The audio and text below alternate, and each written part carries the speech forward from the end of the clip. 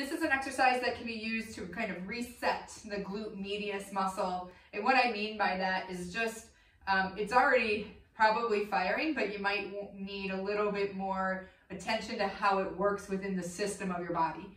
So what you can do, you could do this with another person, or you can try to do it on your own. In this exercise, when I show you, we're going to try to get after our right glutes a little bit more. So what you're going to do is use a belt. It doesn't work great with a band. It should be a belt.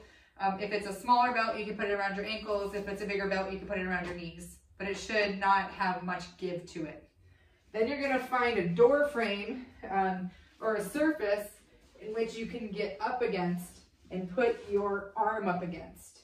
So if you did this before, you might have done it in the clinic and the therapist is pushing down on you, or whomever is pushing down on your hand.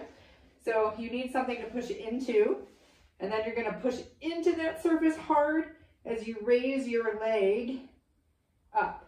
Now, the goal is to feel it back here. You might feel it throughout your body because everything is working, but we're trying to get into these glutes a little bit more and kind of wire them with more tension in your body and more pressure into that glute.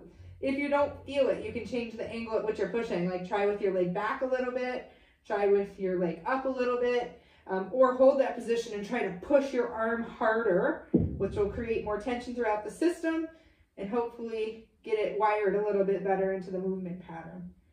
Just hold maybe 4 or 5 seconds, relax and repeat.